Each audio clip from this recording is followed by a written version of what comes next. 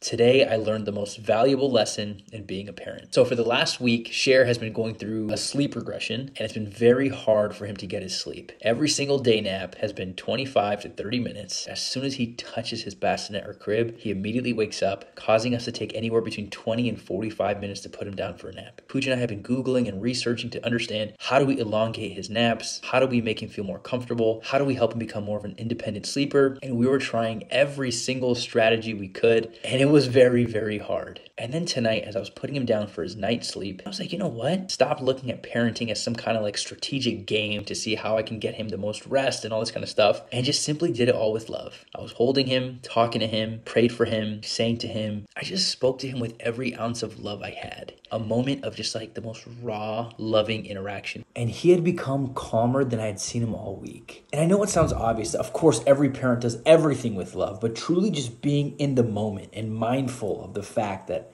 I am talking to my son.